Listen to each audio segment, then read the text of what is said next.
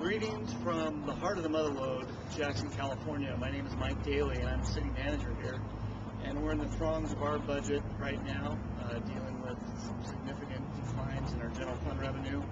Over the past 2 years, our general fund has declined from $4.5 million down to about $3.2 million this year, including a sales tax drop from $1.3 million down to $550,000 this year.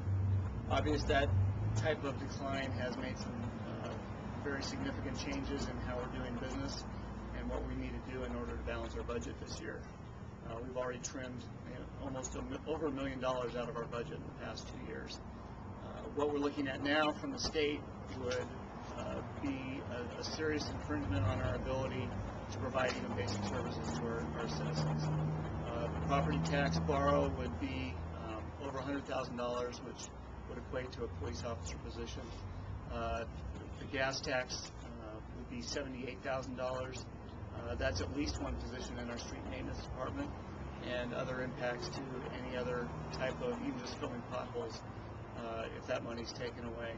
Another big impact that's surfacing is the possibility of losing the narcotics task force through the Department of Justice loss of funding of $20 million that could require us to refund another police officer position that's currently participating in that program with his salary being paid, and they've just made some major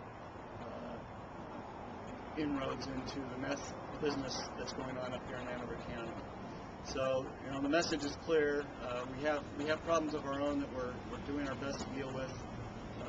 The state needs to resolve its problems with its own money, not money that comes to local government. And we urge you to keep your hands in your own pockets and stay out of ours.